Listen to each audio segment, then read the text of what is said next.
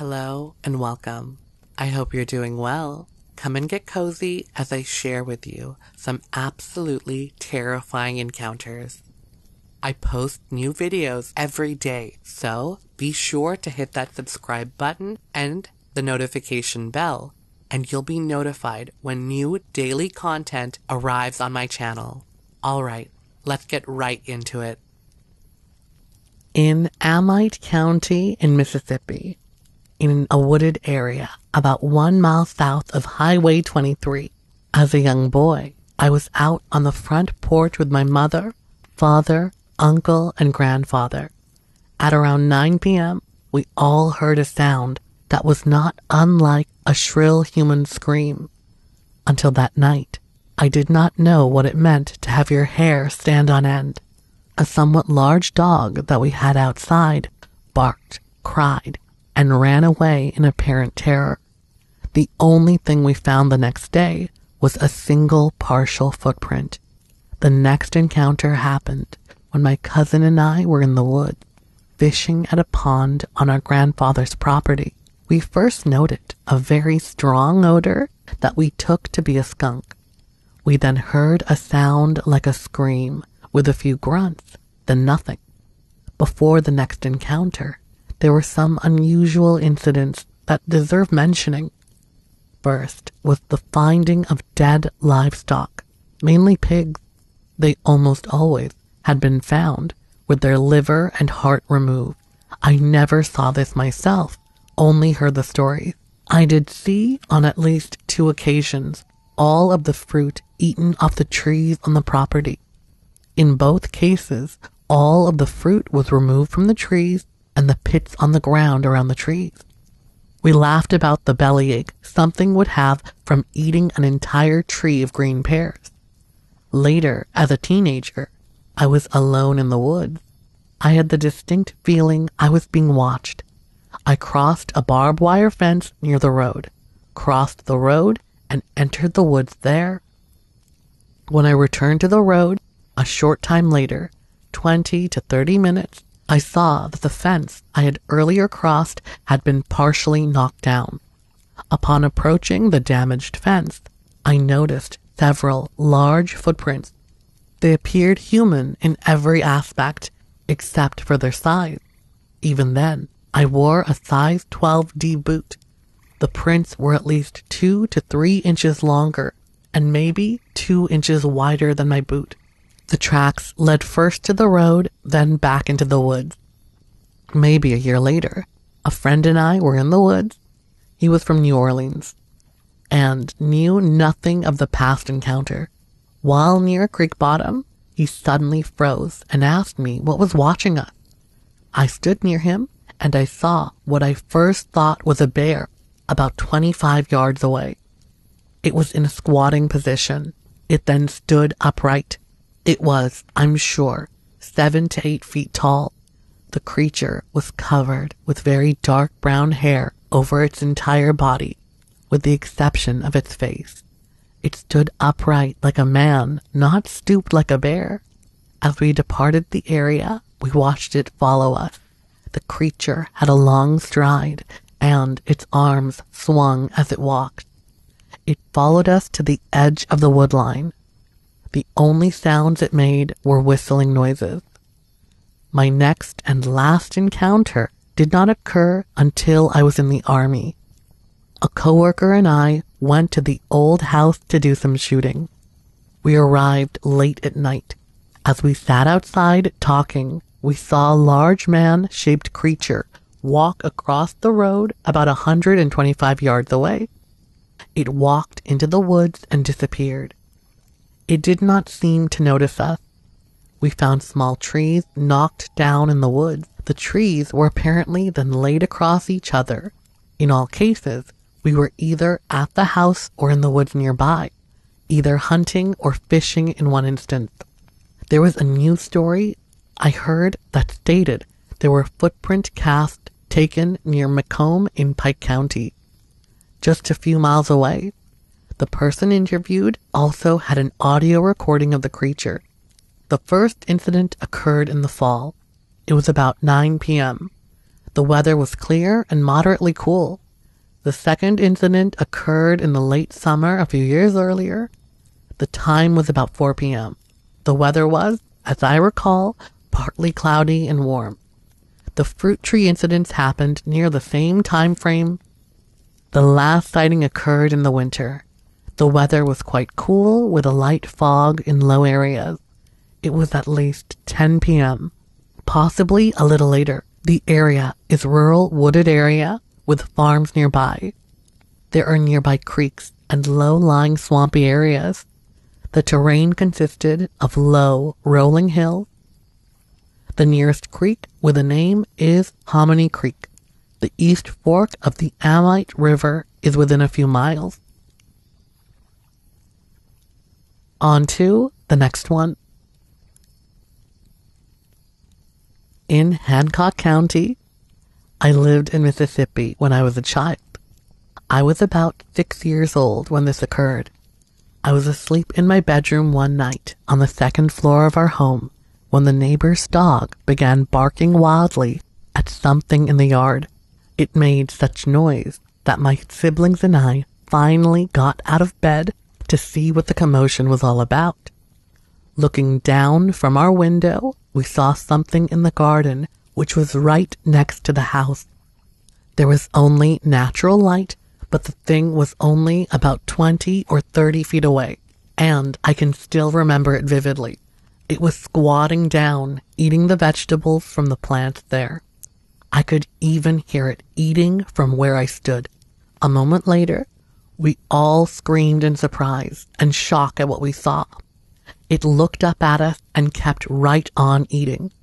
I remember that, by its mannerism, it had no fear of us whatsoever and made no attempt to leave the area or hide in any way. What I remember was a creature that was built like a human being. I can't say exactly how big it was, but I know it was bigger than the average person. It was covered all over with dark, shaggy brown hair, and when it looked up at us, as we stood in the window, its eyes glowed white in the darkness. Eventually, my grandfather woke up and saw it too. He went out the side door with his gun and fired up into the air. We continued to watch out of the window and then saw the creature stand up and run off on 2 legs into the woods toward the river. I remember it ran so fast that I could hardly believe it. The next morning, we found very large, human-like footprints in the garden. I had never seen anything like that before, and never have since. Nothing unusual was seen or heard before or after the incident. We were all asleep, late at night. It is a rural area, heavily wooded. We had 2 neighbors, but the populations there were thin. Our property was very near the Pearl River. On to the next one.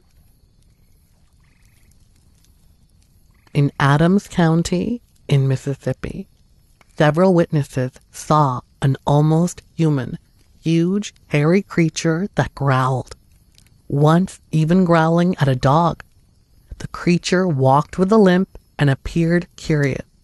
Large footprints, as well as other traces unspecified, were found. The creature ran away when a police car approached it. 3 witnesses saw a huge, hairy man-beast over 6 feet tall that was dark, barefoot, and covered in hair. On to the next one. In Tunica County in Mississippi, Mr. and Mrs. Tom Jeff Rodney Jeff and a friend had 2 visits by a Bigfoot, and after this lay in wait for the 3rd visit when they shot at it. On Friday night, the Joffs and their friends smelt a foul smell and heard a ruckus. On the next night, Saturday, they saw a 7 to 8 foot tall creature near the house. On Sunday night, Mr. Joff and his son Rodney waited for the Bigfoot, and Rodney fired at it as soon as he saw it. The creature seemed to be hit and ran away, But later that night, the same creature returned and pushed on the front door and broke the frame. On the next day, the Joffs found blood spots around the door, as well as tracks that were 16 to 18 inches long. On to the next one. At St. Adèle in Quebec, in summer of 1951, there were several encounters possibly related to a strange Bigfoot or werewolf-type entity which had been reported in the area for centuries and called the Wendigo by the native Abenaki tribes. One night, a child told his mother that he had seen a strange bear-like creature looking at him through the window. Later that night, the young child disappeared from his crib and was never seen again. Around the same time, a hunter named Desjardins went out to hunt on a beautiful moonlit night and disappeared. Only his rifle and pieces of his leather outfit were found. Also, 2 woodcutters who had previously mocked the Abenaki legend went camping. Later, one was found dead and horribly mutilated. The other had gone insane and died 2 days later. A woman went to visit her mountain cabin and returned the next day totally insane, and her cabin had been destroyed by a mysterious fire. She is rumored to have been sent to an institution in Montreal. On to the next one. At around 5 a.m. in August, 3 young men were walking along a road in Montreal in Quebec when they noticed a 3-foot-tall, hairy, heavy-set figure lurking in some shadows. It had long, curving arms and was hunched over. Suddenly, it made a tremendous leap and disappeared. On to the next one. In Montégrès City, St. Alexander, in Quebec, a 19-year-old youth claims he saw a tall, gray, hairy figure with glowing red eyes in a forested area. He shot at it, apparently wounding it. The creature ran into the woods and disappeared, emitting loud howls. Police apparently investigated the case, but found nothing. On to the next one. In the tundra in Quebec, I was with my friends TB and Juana, and we were packing in for 4 days. I had just gotten that new 270, and the scope had not been sighted in. I decided we could do that after we ate. I paced off 100 yards and started fiddling with the scope. I panned across the meadow to where we always see big moose in the evening, but I didn't see one. Odd. As I panicked back, left toward the pool, I thought I saw a bear sitting in the pool. I focused in, and it was no bear. I couldn't get comfortable because I was on the hillside. I moved back and up toward the trees, and went around to the left. It was downwind. I came to a flat spot and recited. Plain as day, there was Sasquatch sitting in the pond. I have never heard one sitting in water. TB's father saw one sitting on a log at Drake's camp. I thought it might be hurt, but it just sat there. It was not too hot. The creature was surrounded by clouds of gnats, flies, and mosquitoes. It got up and moved toward the boulders about 20 feet and leaned against the boulder, and just stayed there. I suppose I saw it for 6 to 8 minutes. It rolled in the grass by the boulders, then went back into the trees and toward the east. It's real rocky there. I blood-trailed a deer back there once. That's it. I could not tell if it was a male or female. I would guess by looking at the boulders that it was about 7 feet tall, thinner than most reports I have heard, but still big. Dark brown, funny sort of walk, hunched over more than a man. On to the next one. In Saskatchewan, I was fishing in Upper Saskatchewan on the Churchill River when I saw a Bigfoot. I just caught the biggest northern pike of my life when I turned around in the boat in total fear. I caught a glimpse of the animal on the bank of the river disappearing into the forest. It was approximately 8 feet tall, with hair all over. I was approximately 100 yards from the animal. It took me a while to calm down and then went back to camp. I mentioned to the owner that I saw something strange in the forest, and he tried to convince me that it was a bear walking upright with a cub through the forest. I did not say I saw a Bigfoot or a bear, just something strange. I have been ridiculed, so I have been quiet about this. The owner of the lodge tried to convince me that I saw a bear walking upright when I never told him anything about the animal except I saw something strange this morning in the woods. It was noon, fair sky, and sunny. On to the next one.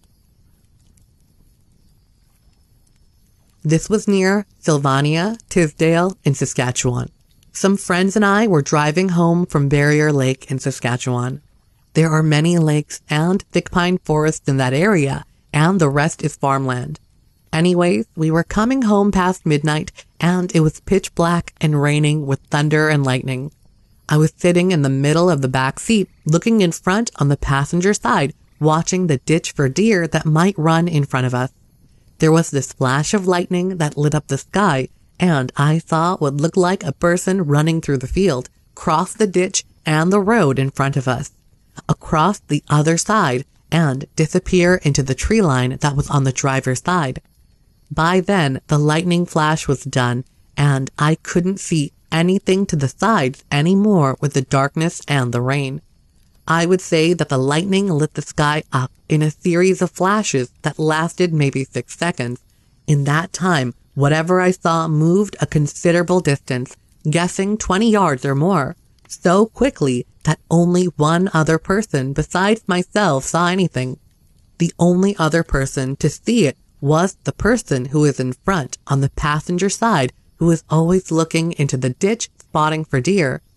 The ditches are shallow and not very wide along the fields, so when I saw it, the thing was coming out of the field and crossing the ditch and road to the other side right in front of us. I was focused on that side and followed it along with eyes locked on it. I'd say it moved extremely fast and crossed the road itself in one stride. The two of us that were focused on the passenger side ditch had time to focus on it and follow it. I'd say I had 6 to 8 seconds of seeing it running. The best look I got was in the field and ditch because that is when the sky was lit. By the time it crossed the road in front of the headlights, it was already dark again. So for the driver and anyone else, it would have crossed so quick they didn't even notice anything cross the road. My memory of it as it crossed the road and headlights was both its arms moved twice in a pumping motion on 2 legs, the same as humans do when running. I think that if all you saw was a split-second blur of something moving at night in the rain, it makes sense that the only people focused on the passenger side ditch looking for deer saw it. What we saw was shaped just like a very tall person running. Exactly. 2 legs making long strides, arms pumping side by side. The really unsettling thing to me is that it was like the form of a man, but it was not a man. What I saw was completely black, a type of black darker than anything I have seen before or since. There was no shine to it. You could not make out any features, even with the headlights on it. You could not see hair or anything, just a deep black human shape running in the middle of nowhere at night. The first person to comment about it was the person in front who got excited and said someone just ran in front of the vehicle. The immediate response, since we were far from any towns or farms, was that it must have been a deer. Then she said no, it was black, and was adamant that it was black and it was someone. This is my feelings also. A few yards ahead on the driver's side, where the thing we saw ran, was an old graveyard. So, naturally, being teenagers, the others started making jokes that she saw a ghost. I hadn't spoken up about what I saw yet because I was in shock and kind of spooked. Coming up on the graveyard right after didn't help either. I talked to her later about it, and we saw exactly the same thing. We both believed we saw a person that was pitch black in form. We actually did come to the conclusion that we had seen some sort of spirit until I started reading Bigfoot encounters online and the descriptions of them. Then I thought maybe what I saw was a lot like what people are describing as Bigfoot. I guess that makes more sense than a ghost, right? I do know I saw something that gave me an eerie feeling that I still carry with me all these years later thinking about it. Bigfoot, ghost, whatever we saw was not a human, but it appeared like one in form.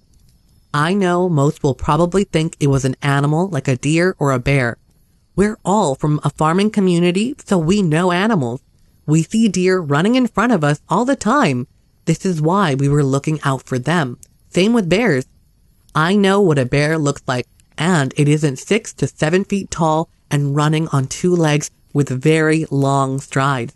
Even a bear standing and stepping forward, you know what I mean. Anyway, that is what I saw, whatever it was. If it was a Bigfoot, I'm thinking it could have been out of the forest and more in open areas because the Canadian Army had a lot of soldiers, helicopters, and jeeps patrolling. The soldiers were going deep into the forest searching for a young girl who was lost.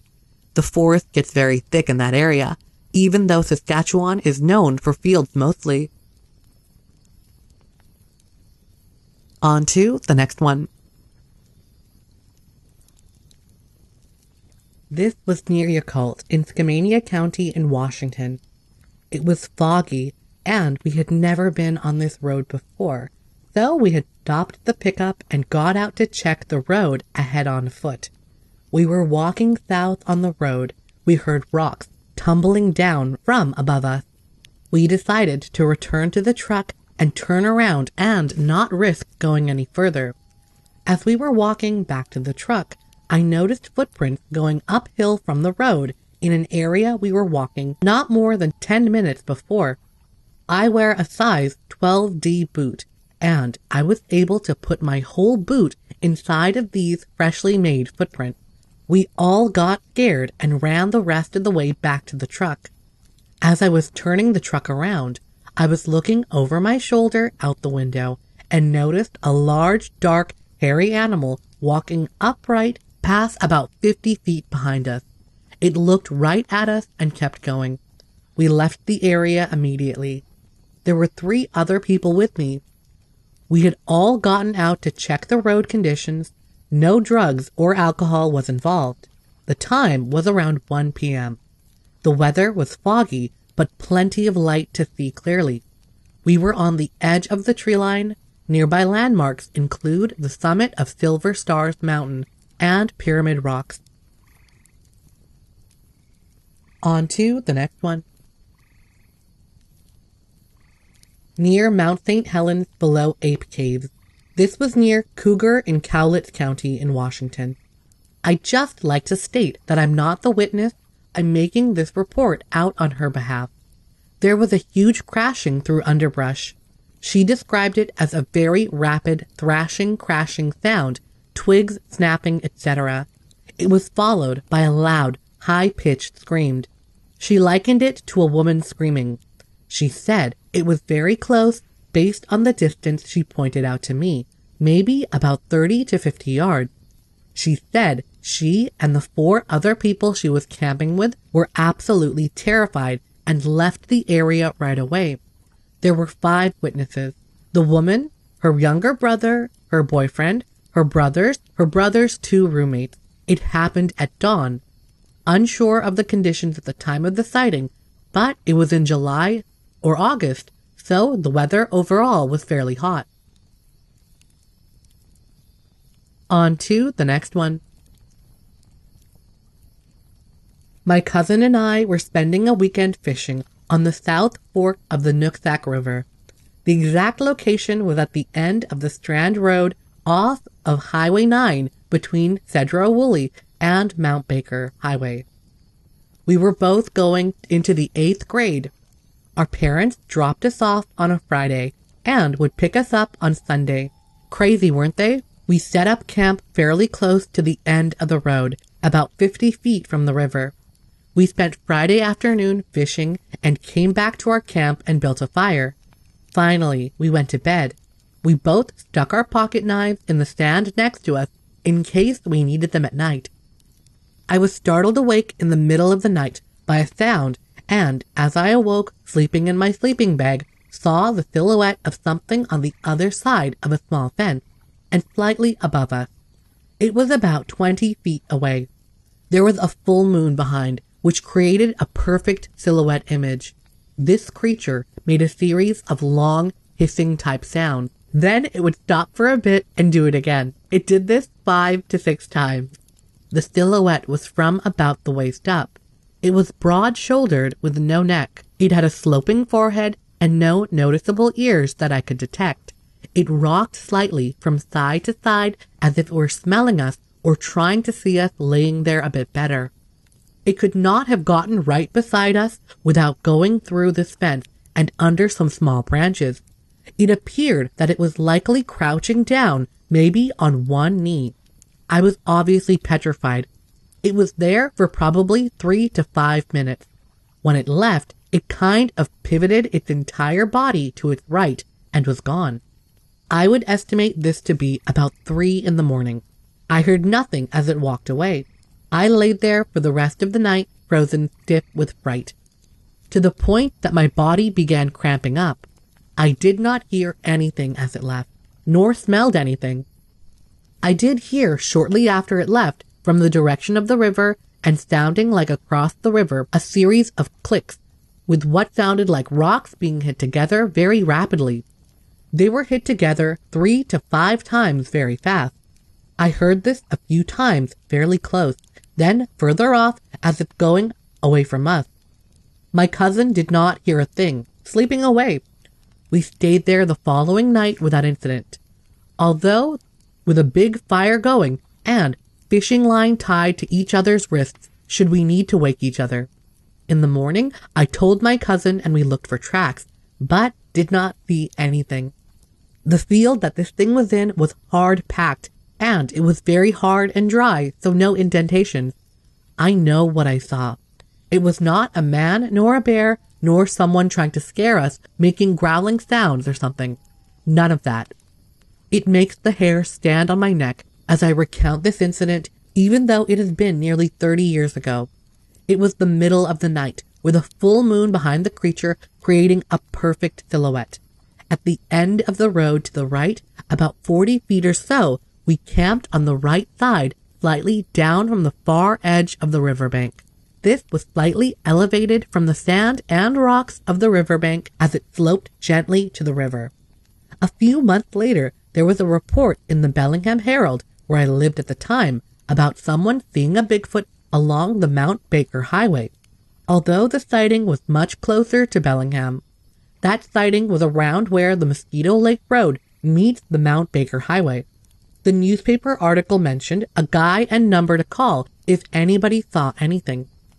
My cousin and I called the guy, who actually took us to the Strand Road location where we showed him exactly where my sighting was. We found no evidence. Again, it was a few months later. On to the next one. In Clallam County in Washington, on the Coastal Highway, I am a retired professional hunter with worldwide hunting experience, and I am quite knowledgeable in the field of zoology.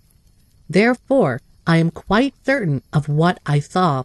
The region is extremely dense rainforest and old growth, very steep and mountainous canyon stream. I saw a huge, hairy, broad-shouldered man-like creature. It came out of a 1/2 mile deep, narrow ravine. I was hunting with a pack of dogs for black bears and mountain lions. The dogs went into the canyon, and out came this slow, ape-like creature. His back was toward me, so I never got a clear view of his face. He was about 75 yards in front of me. It was 7.5 to 8 feet tall, maybe 600 to 700 pounds, and moved very slowly and cautiously. It moved around the dogs to my surprise, and when the danger to it passed, it slowly climbed back down into the ravine and out of sight. No sound was heard, however. A strong odor of a rancid nature hung in the air for quite some time. On to the next one. Near North Fork of Loggy Creek in Yakima County, Washington, a rancher, 60 plus, watched in horror as a large, hairy being with an overpowering stench came to his cattle camp and approached his campfire. It had followed his dogs and stood on the edge of the firelight. The dogs were paralyzed with fear. Finally, it shuffled back into the forest. In the morning, the stench still lingered. On to the next one. This happened in Olympia, Washington. Kirk and Kelly D, just before the start of school in late August or 1st of September, attended a late baseball game in Elma, Washington, and had returned by bus to the vicinity of Satsop. They were walking home at about 1 a.m., the 1.5 miles to their isolated home on the outskirts of Satsop on East Satsop, a rural road.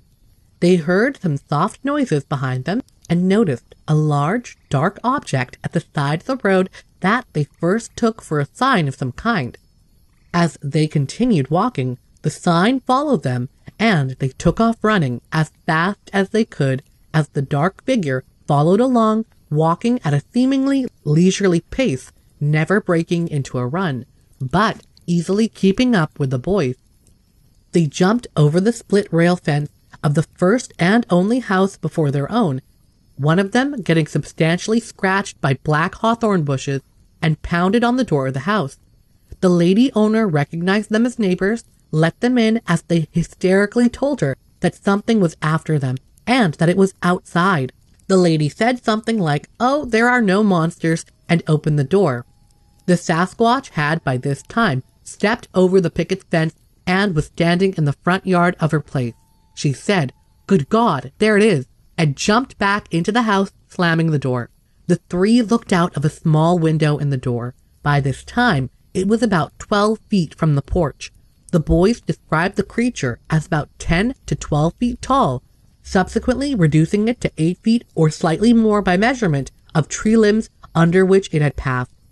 Hair light grayish-brown, 3 to 6 inches long, covering the body, and most of the face flat-nosed, long arms, wide shoulders, and narrow hips. Long legs.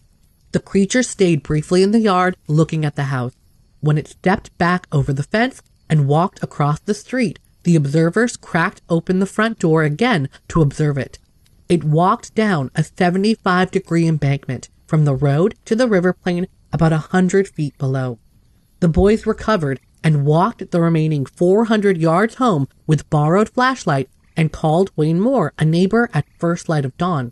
He subsequently found footprints 17 inches long, 8 inches wide at the ball, and 4 inches at the heel, and traced them down river for about half a mile before the tracks entered the water. Despite being scared, Kirk and Kelly participated in looking for the creature during the following week. Wayne Moore, who lives only a block west of Stevens Road, added that he was awakened many nights by something large walking or running through his yard such that he could feel the ground shake. Within a week, and within about 300 yards of the sighting, a pile of feces was found. On to the next one. My brother-in-law Dan told me of his experience, and it goes something like this. He had gone up to visit some people camping in a trailer.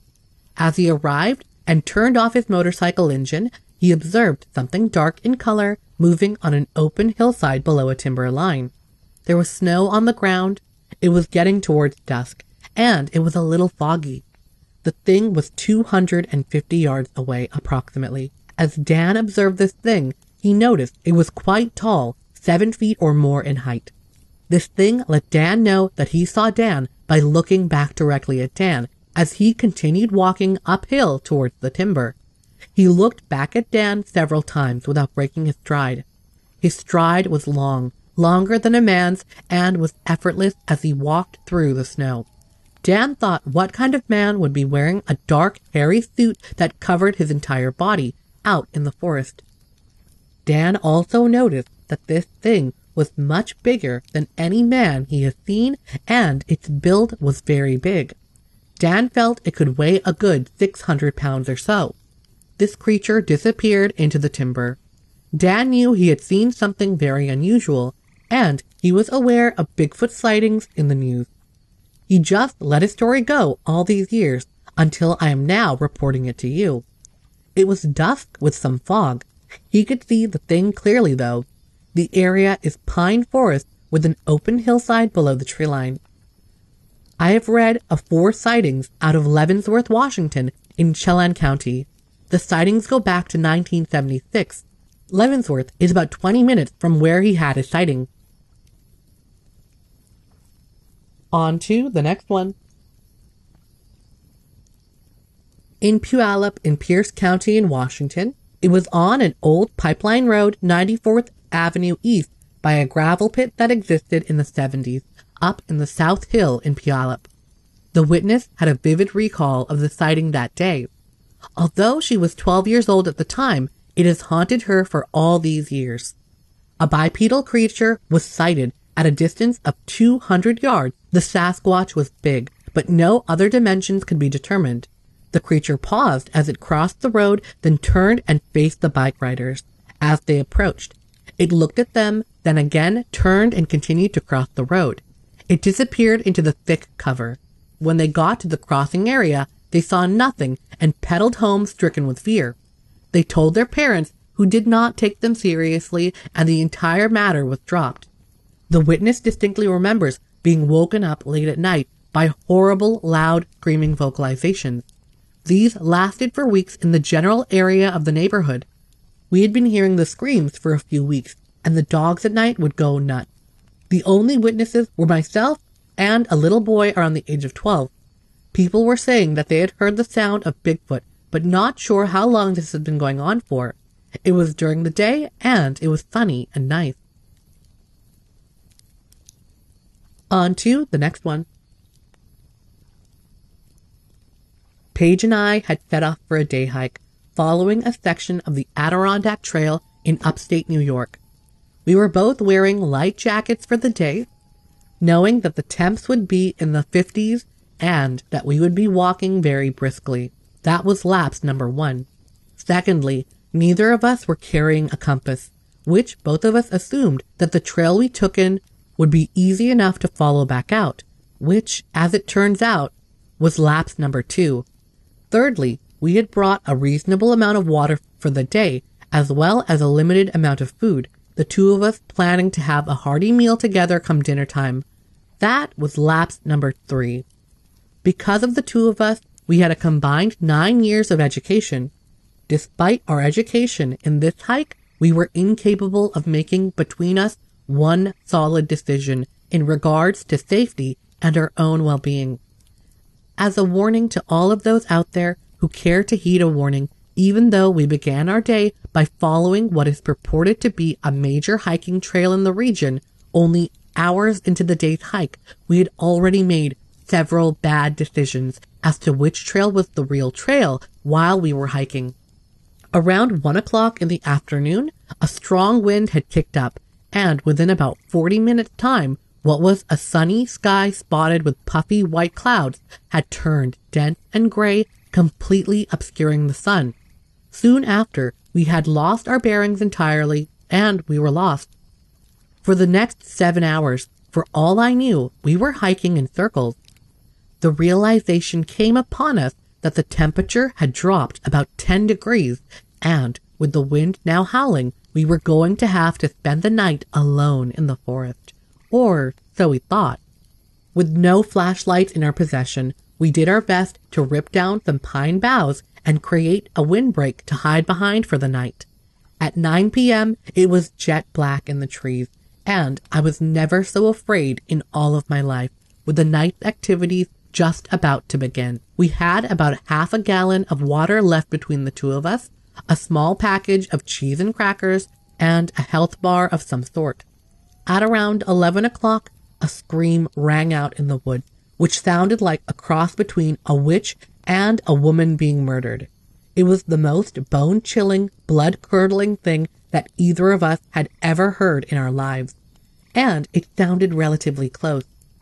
As our eyes adjusted to the thick darkness which surrounded us, it felt as though the wind over our heads was gusting to some 50 miles per hour at times, causing the trees both overhead as well as around us to rock and sway, which created a barrage of sounds in the woods. There were creaks and cracks occurring everywhere and anywhere, as the two of us were hunkered against the tree trying to stay warm. It was at 11:45 p.m. when I heard a loud groan. It sounded like it was very close to us, and Paige screamed in fear. As we both tried to focus our eyes in the direction of the noise, which was by no means a tree noise, rather it was deep and guttural, sounding like that of a caveman, Paige said to me, "Oh my God, there's something moving in the woods over there." And I immediately saw what she had seen. There was a massive silhouette of a figure, darker than that of the woods. It was standing in, and it was only perhaps 50 feet or less from where we were sitting. Paige and I looked at each other in the eyes, in the dark, and when we looked back, whatever we had seen was gone. A short while later, we began to hear what sounded like gibberish coming from out in the woods. It started very quietly, sounding like two unintelligible people having a conversation, and then it escalated. There were two or more voices. One seemed to be shouting, as the other, or others, were replying back in quieter, subtler tones. Whatever was being communicated was not English, albeit it did sound like a language, not animal speak. It was now about 2:30, and some stars were visible in the sky as the dense cloud cover seemed to be breaking up. A short while later, the glow of the latent stage of a waning moon became visible in what we know was the east. We waited for almost an hour until we were sure of east from west, and we decided to start moving toward the southwest, which was how we had begun the day. I know there were many who were already saying what a stupid thing to do, but we were cold and frightened, and we could actually see little enough so that we wouldn't run into a tree or walk off a cliff, and so we began to move. Arm in arm, the two of us hiked for hours with our hands outstretched to block any unseen branches from our faces. For the first 2 hours of our walking, the gibberish persisted at our right-hand side, but never did it get any closer as far as our hearing was concerned. Whatever these things were, they were flanking us as we walked in the darkness. At about 4:45 a.m., the sky began to glow behind us, and the slice of moon was overhead. A sense of calm and actual joy came over us, followed by the realization that the sounds had stopped as well.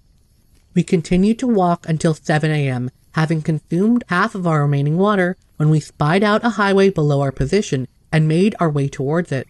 It took us 45 minutes until we were standing on the road, not knowing what road it was or where we were, but we weren't in the woods anymore, and that's all that counted. We sat on the side of the highway until a man came by and we waved him down. He was on his way back to work, and when we told him about our ordeal, he told us to get in and actually drove us to where our car was parked, and it was all over. We know we saw and heard Bigfoot that night. The dimensions of the figure we saw standing in the trees was unbelievable. It looked like a sheet of plywood standing there on two legs, being both tall and wide. Had there not been so much noise from the wind and trees, I am confident we would have heard them moving, but it was impossible under the conditions we found ourselves in. It seemed they were following us or escorting us out of the woods, a fact which we will never know, but had they wanted to attack us, they could have, and they didn't. On to the next one.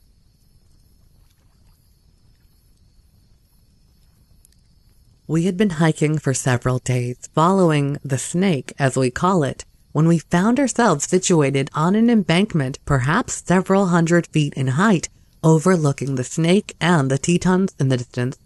From our position atop this hillside, we had a panoramic view of the opposing bank of the river, which extended as far as the eye could see in virtually any direction. Specifically, the bank that was directly opposite to us had very little, if any, tree cover.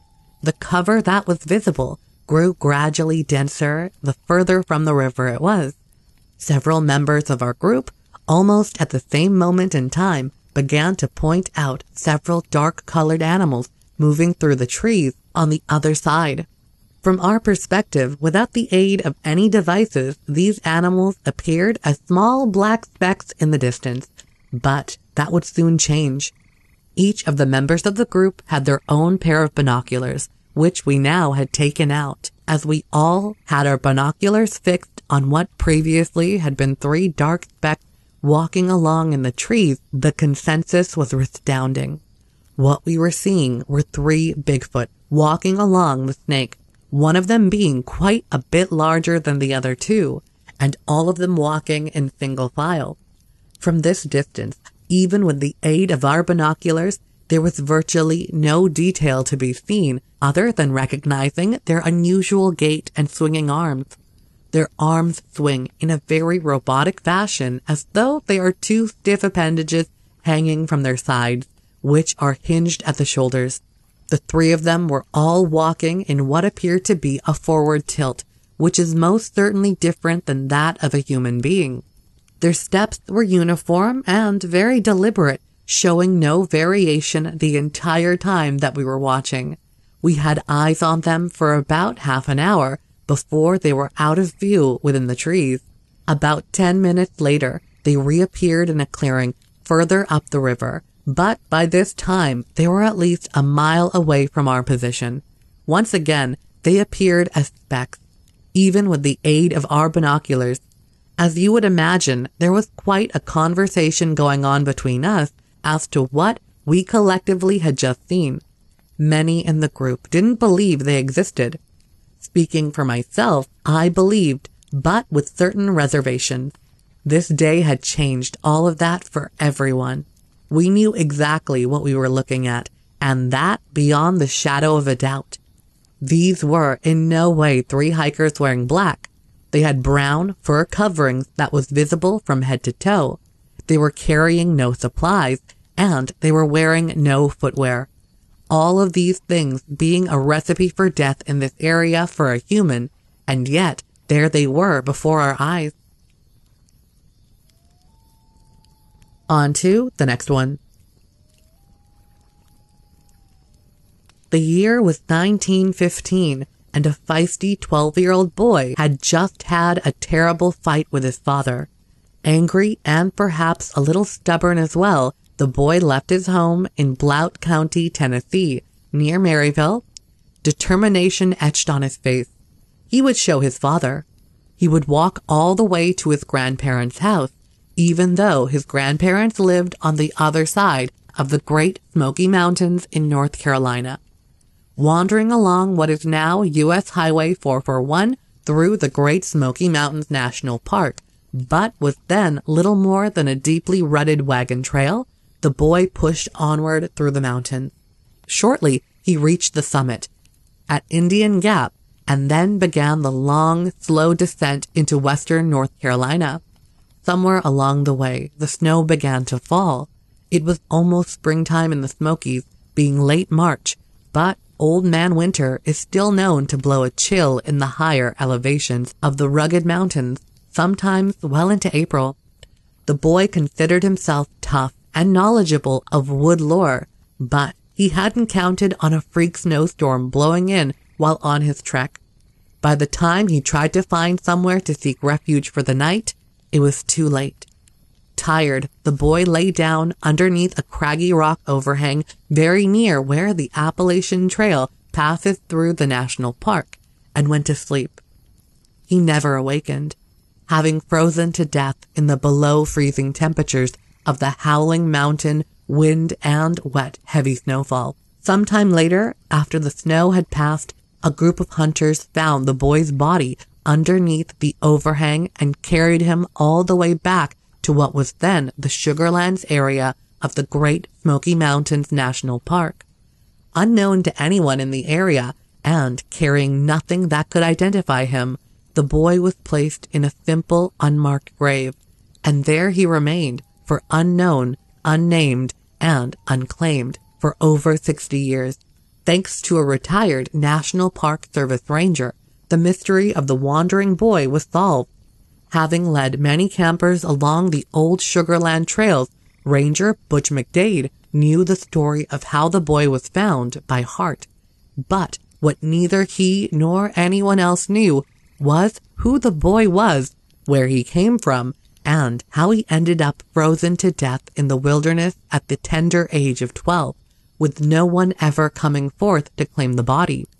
A simple blank slab was later placed to mark the grave where the boy was buried in 1915. But now, thanks to the diligence of Ranger McDade and something short of a miracle, another headstone had been added. It bears the name Ed McKinley. In 2009, Ranger Butch McDade retired from the National Park Service after serving 5 years in the Great Smoky Mountains National Park. Over the years, Butch had spent many hours conducting extensive research on the mystery of Ed McKinley, the wandering boy. Butch states that unlike the case of Dennis Martin, the family and relatives of little Ed McKinley passed away with at least some closure in knowing the fate of the poor, long-lost boy. The beauty of this story, Butch says, as opposed to other mysteries of people vanishing in the Smokies, is that this brought closure, at least for some family members, McDade said. It's a compelling human interest story with a nice ending.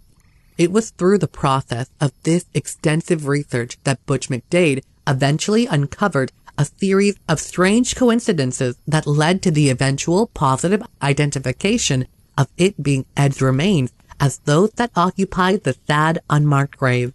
One of Butch's greatest assets and valuable sources of key information was a man by the name of Glenn Cardwell. Cardwell was raised on a farm inside what is today the National Park, and had also spent 34 years serving as a park ranger in the Great Smokies. At one time, Cardwell was even the mayor of the town of Pittman Center, just east of the city of Gatlinburg.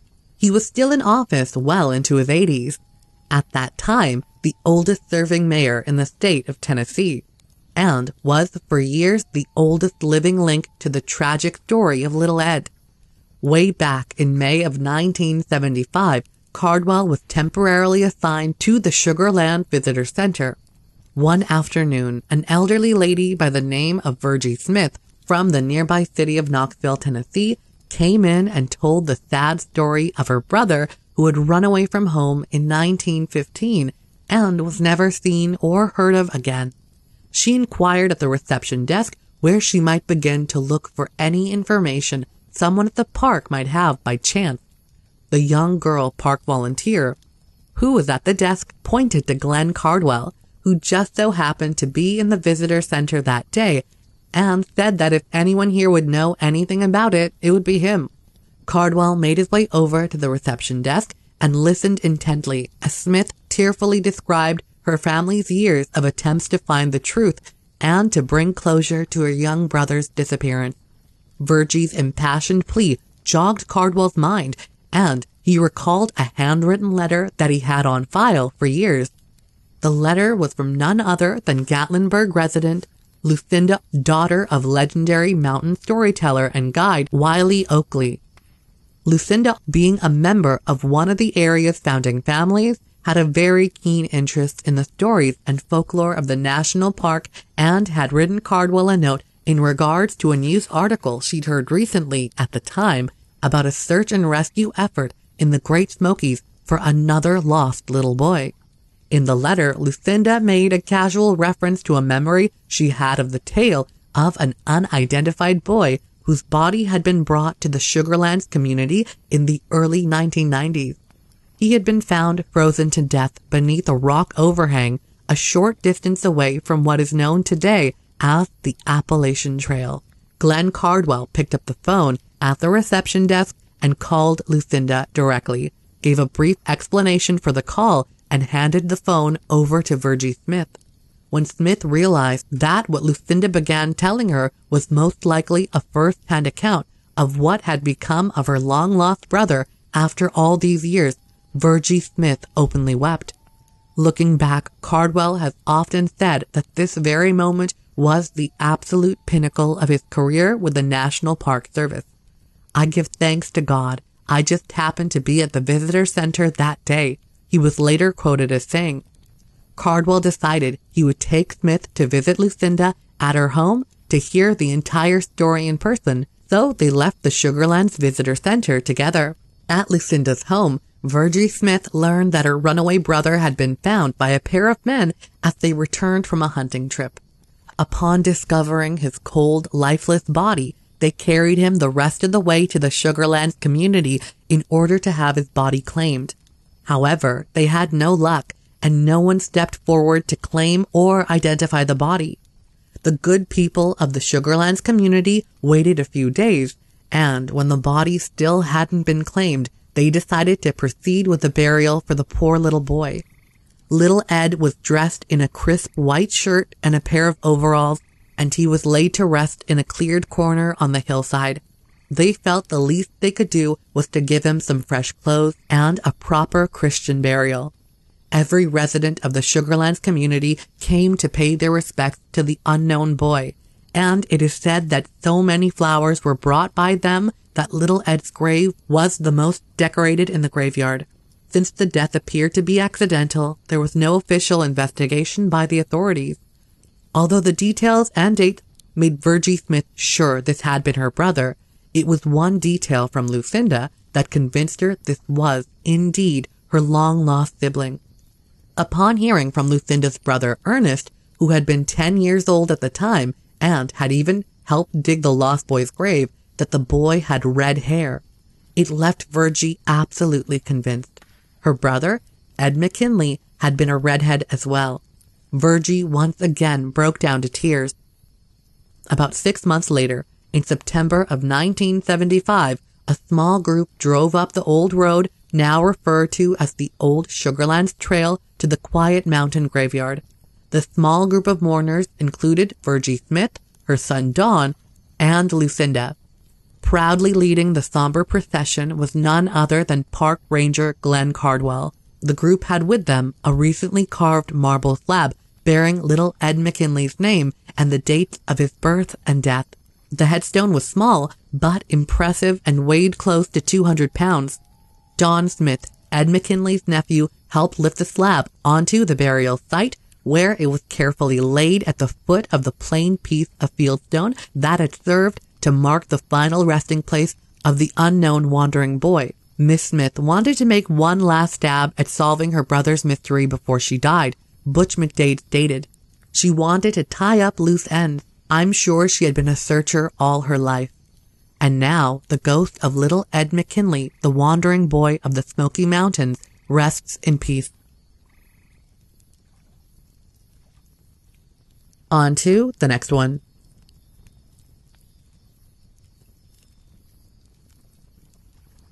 One of the drivers on my route saw a winged creature in Zephyr Hills, Florida.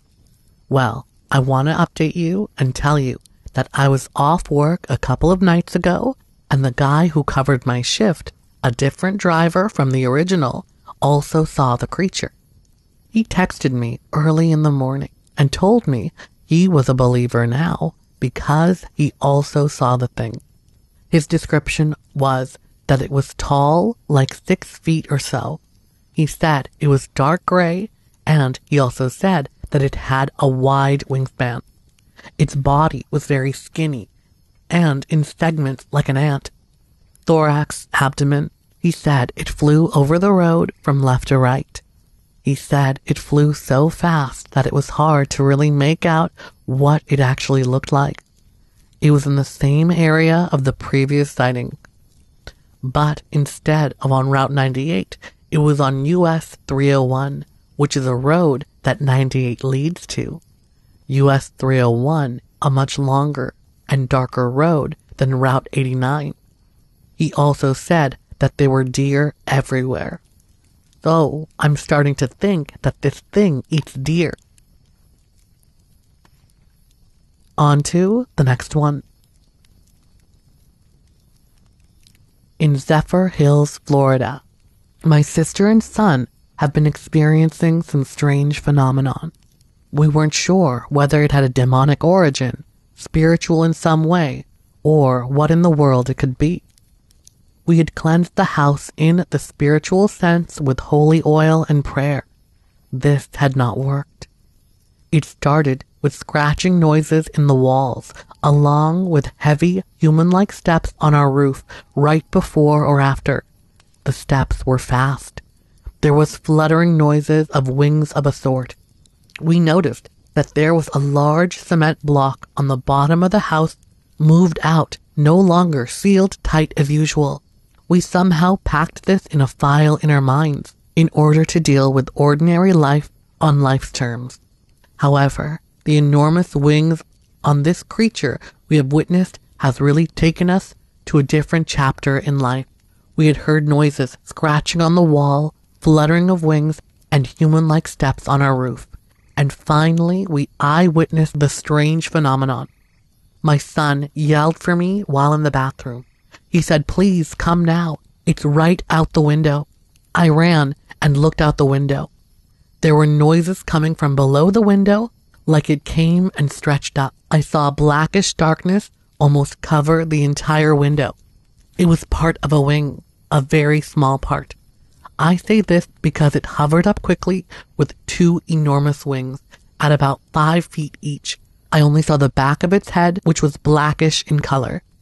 It went ever so quickly in the air, away from the house, and gone.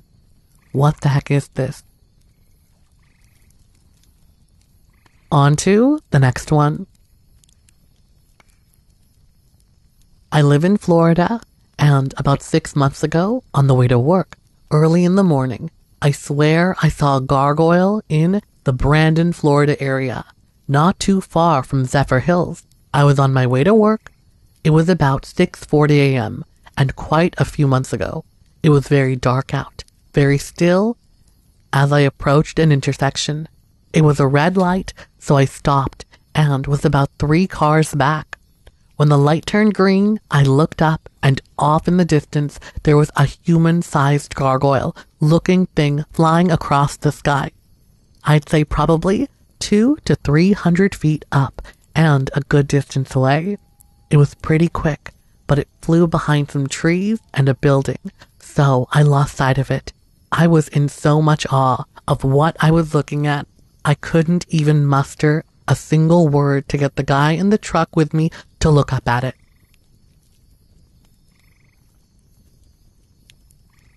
I had an incident in Tampa, Florida, a winged creature sighting. I was driving to work early in the morning. It wasn't dark, but not quite daylight. Driving around a curve on the road where I know I'm approaching a light. It's always red, and I always have to stop. For one of the only times I can remember, I somehow was the very first vehicle stopped at the intersection. I knew I needed to keep an eye on the light, so I'm looking up, waiting for it to turn green. At that moment, I just happened to catch sight of something moving along to my left. It was flying from left to right, south to north. I won't lie, I did not get to see it for long, but in that 1 to 3 seconds, it was as clear as I could possibly have imagined. It looked just like a gargoyle. Large bat-like wings, hands crunched up tight in front, legs kind of pulled up along the body as well. It was gliding along. The wings never flapped. Now, I don't claim to have the world's greatest eye, or am I an expert on all things related to distance, but I know what it looked like. I'm certain of its size, which would be about the size of a large man, and I know it wasn't that far in front of me. I had a lot of objects in my foreview to help get a good perception. Could it have been anything else other than a gargoyle? Of course. I'm not crazy. That's just what it looked like. On to the next one. December 3rd, 2004. Time, 6 to 7 p.m. Weather conditions, clear and already dark. Moon hasn't risen yet. Location, traveling south on Route 2 in West Virginia from Point Pleasant to Huntington, West Virginia, near Ashton, West Virginia. A friend and I were traveling on Route 2 towards Huntington, West Virginia. I was on my way to set up my booth for an art show, and my mind was occupied with the booth setup and the show logistics. We had just gone over the railroad tracks outside of Ashton, West Virginia, and were on a long, straight stretch of road. There was distant oncoming traffic, and the headlights were on. There were no cars behind us in sight. I was in the passenger seat, and my friend was driving. I noticed a sudden movement in the sky over the Ohio River to my right in front of the car. It was a grayish, smooth, winged shape. The shape swooped in a figure 8 in front of the windshield, and then was suddenly gone to the left of us. It didn't fly out of sight. It was just gone. This happened very quickly, but I'm a visual artist. It was impressed into my memory banks. The size, it was bigger than the car. The wing spread was wider than the 2-lane road we were on. The wings seemed to stretch wider somehow as it did the figure 8 swoop. It was never more than 25 feet away from us as it flew towards the windshield. We thought it was going to crash into the windshield. At one point during the swoop, it was only about 5 feet off the pavement. The color, gray, translucent like a jellyfish, as it banked and swooped. I could see many angles of it, and somehow it looked more transparent as it turned some parts to us. I immediately thought it was like a manta ray. The body was floating like a manta ray or a bat. The wings were long and smooth and sort of pointed at the tip.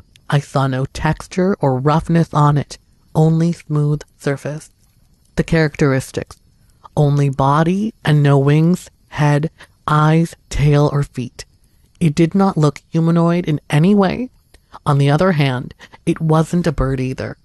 It moved more like something in the ocean would move. It did not flap the wings like a bird or flutter them like a bat, but just stretched them instead. My friend, who, alas, passed away a year ago, said to him the wings looked ragged, like there were pieces coming off of them. He also said he got a good look at the underneath, and it looked gray and smooth. This absolutely was not a machine.